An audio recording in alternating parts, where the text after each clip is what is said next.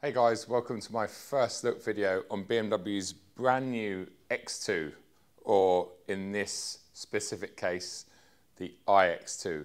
I'm out here in Melbourne, Australia. It just so happened that they were doing their studio media launches over here on this car, and Nick invited me down and said that I could shoot some content around it. Unlike many new cars or models that are released these days, this is an all-new model. It's not simply an LCI or a facelift. And I'm sure you'll agree, to look at least, it looks completely different to the previous generation X2. This particular press car is fire red metallic. I'd not seen that colour until I walked into the studio about 20 minutes ago, and it's completely different in real life to what I've seen in pictures and other videos online. So I'm guessing my camera probably isn't giving a true representation. It reminds me very much of aventurine red, which is one of my favourite BMW colours. At time of launch in Australia, there will be one version of the iX2 available, which is this one. It's the xDrive 30. Later on next year in 2024, they'll also release the eDrive 20, which will sit below this. In terms of pricing, well, this is where it gets really interesting. You see, historically, premium manufacturers like BMW would cost you a fair amount more in Australia due to things like luxury car tax. In the past, you'd sometimes pay 50, 60, 70% more than we would back home in the UK. In England, an iX2 xDrive 30 like this will set you back £56,500. On today's exchange rate, that would work out at $109,000. Except here in Australia, BMW priced this at $85,700. That's $23,000, if we're using today's exchange rate again, cheaper than it would be in the UK, which is massively impressive. And the reason that it is that much cheaper is over here, they have a luxury car tax threshold at $90,000. And BMW Australia have actually managed to now squeeze in 6 models that sit below that price point. As you know, electric cars don't massively excite me as a fully blown petrol head. But what I do like is smaller electric cars because they make a lot more sense to me, especially in and around cities. And although when you compare this to the original X3, it actually has an identical size footprint, when you compare it to other EVs on sale today, like BMW's very own iX or the hybrid that I came down here in, the XM, it is relatively small. Hidden down there on the floor is a 65 kilowatt hour battery, and that gives this xDrive 30 a claimed range of up to 449 kilometers, although I believe that quote or that claim is on the standard 19-inch wheels, whereas this one has the optional 20-inch wheels, which knock off a few kilometers from that range. And if you need a little bit more range, well, then you go for the incoming eDrive 20. That gives you about 480 kilometers. It has the same size battery, and the reason it gives you more range is because this, being xDrive, well, it has a motor on the front axle and it has a motor on the rear axle, whereas the eDrive 20 just has a motor on the front axle. The iX2 will charge at speeds up to 130 kilowatts. In terms of power and performance, this flagship xDrive 30 model produces 230 kilowatts and almost 500 newton meters of torque.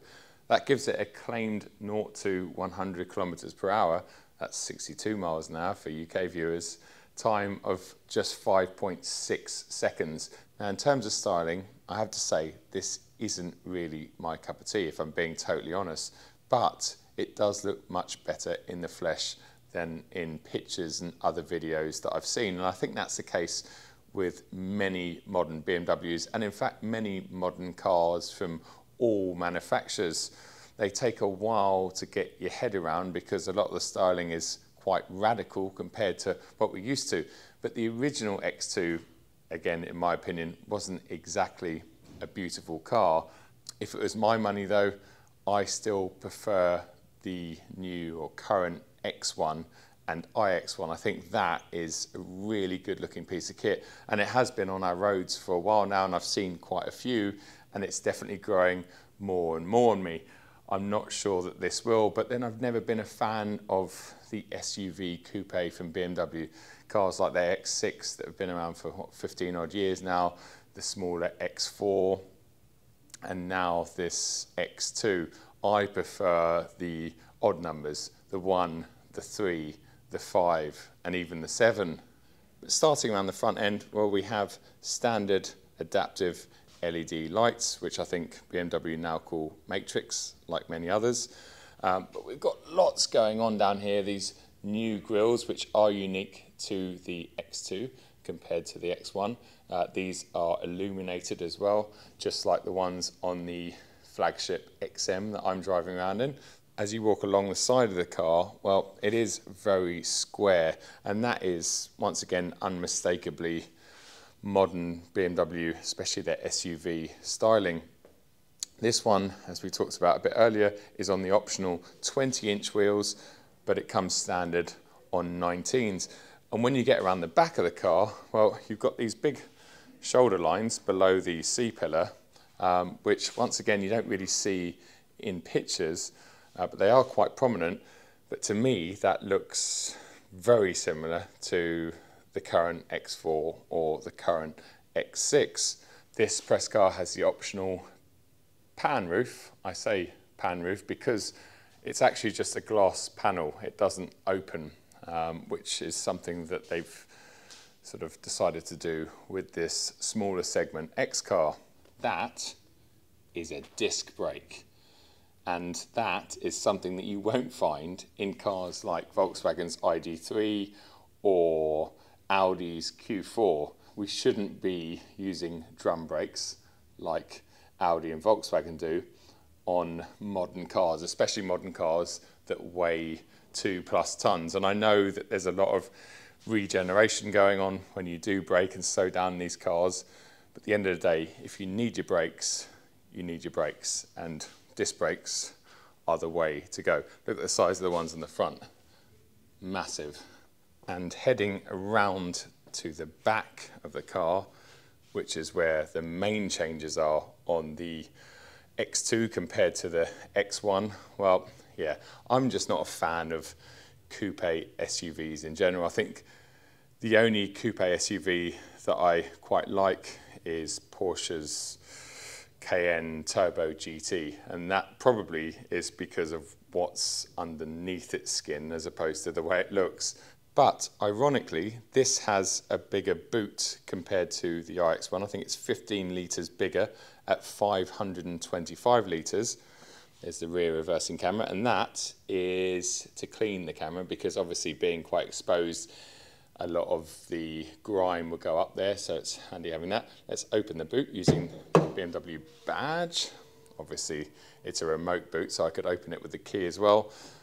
And being a coupe style SUV, well actually if you fold those rear seats down, it's very useful for things like bicycles, golf clubs. In fact, golf clubs would fit in here quite nicely, I'm sure, without folding the seats down. And because we're in Australia, surfboards. Quick look under here, hopefully there's enough light. You can see there's storage for things like charging cables because these are heavy and they do take up a lot of space. So it's good to see that you still have all of the available boot space, but you stash the charging cables down in there. Let's jump inside and see what's going on in the interior. Jumping inside, first thing to talk about is the standard equipment list, at least for the iX2 xDrive 30 out here in Australia. You get things like the adaptive LED headlamps, which we talked about.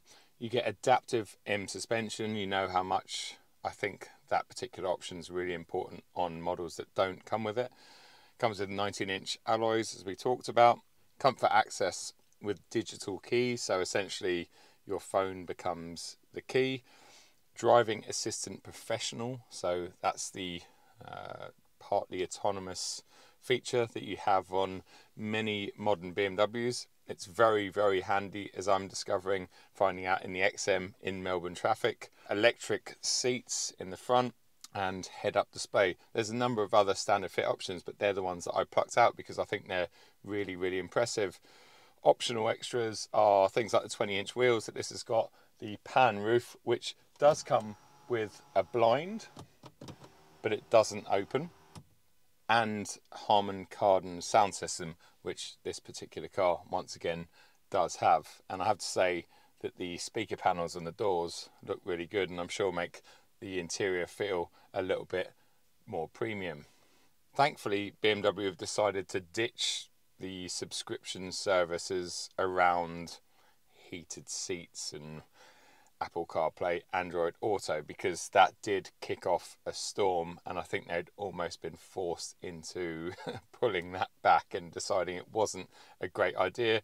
But it wouldn't surprise me if it does come back later on in the next, let's say, 10-15 years, because everything we do and use today is based around subscription services, financing, etc. So let's see, but for now they have been ditched. But in terms of driving positions, well, it feels fantastic in here. It feels like I'm in a BMW. If I close my eyes, I could be in my M3 Touring, which is really important because obviously this is a totally different car, totally different chassis setup, but the fact that they get the ergonomics right across the range is very important. Just little things like when I've got the wheel here and I'm in a relaxed driving position, I'm cruising along the highway, my elbows are resting nicely on this center console and on the door card. So many other manufacturers out there, including some of the other Germans, seem to get ergonomics completely wrong, but this, I'm glad to report, is spot on. It also features BMW's curved display, which is a slightly reduced version of the ones that we get in the bigger models, so cars like my M3 Touring or the XM that I've got parked out there. I first saw this in the X1 M35i. I think that was the first car that BMW launched with the iDrive 9. There is no iDrive controller down here though, which is a bit of a pity. You've got a few buttons and volume controls, etc. That's your drive select.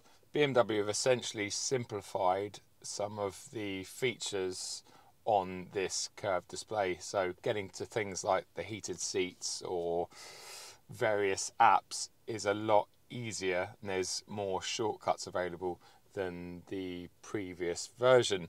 And to look at aesthetically, well, it sits in here really nicely. I think the dashboard display, etc., looks really good. All the materials and the touch points are lovely. These seats are very comfortable, reasonably supportive, and like a two-tone, almost white and grey colour. I've forgotten the technical names of these colours. And I've also forgotten the technical term of the non-leather that they're made out of. It's something vegan-y, but I can't quite remember. But essentially, they're not leather. They feel like leather. They look like leather. Are they going to deal with sweat and hotter conditions like leather? Probably not quite as well. But as I say, if you didn't know that these weren't leather, you assume that they were because they touch and feel really nice. The last thing to talk about is the use of space and the practicalities of the iX2. When the X1 came out, which has got a very similar cabin, I remember thinking they have used the space so well. It's almost like the TARDIS in the sense that you get in there and everything opens up, especially this particular press car with the glass roof. There's just light coming in from everywhere, and there's big storage bins and doors. We've got loads of storage down here because we've got like a floating console, 2 big drink holders. We've got a wireless charging bay there. We've got some vents and USB-C ports for the rear seat passengers as well, and they've got plenty of space back there. You do get slightly less headroom in the iX2 or the X2 compared to the X1 and the iX1 because of the sloping roofline, but I'm only talking about an inch or two, and if your rear seat passengers are under 6'1", then they won't have an issue. If they're my sort of height, then you are gonna hit your head on the roof. But talking of that in the front, well, I've absolutely got no issues up here. I could even wear a helmet if I wanted to. I think I've covered as much as I can in the time that I've got this car. Hopefully I'll get my hands on one back home in the UK on the road and try it out in real life scenarios and situations.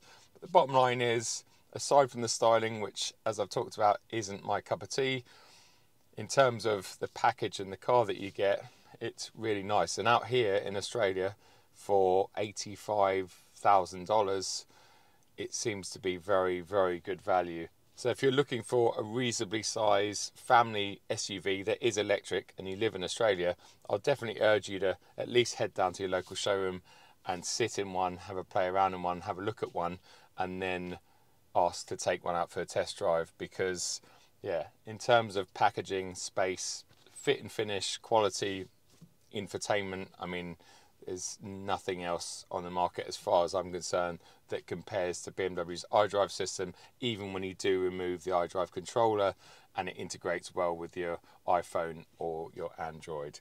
Anyway, I'm going to finish the video here. Thanks so much for watching. Hopefully you enjoyed this first look walk around video on BMW's new iX2. I'll see you at another video very, very soon. Cheers.